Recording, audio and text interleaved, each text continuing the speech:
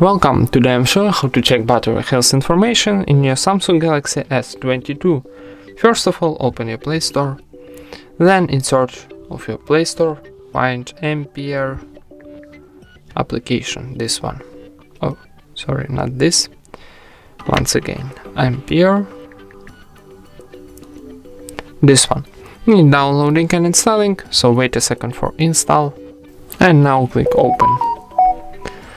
Then click yes I agree, close, and OK. And now swipe on the right, and here in the second column on the top we got our health information, so our health battery is good. And that's it. Thank you for watching, leave thumbs ups and subscribe to our channel.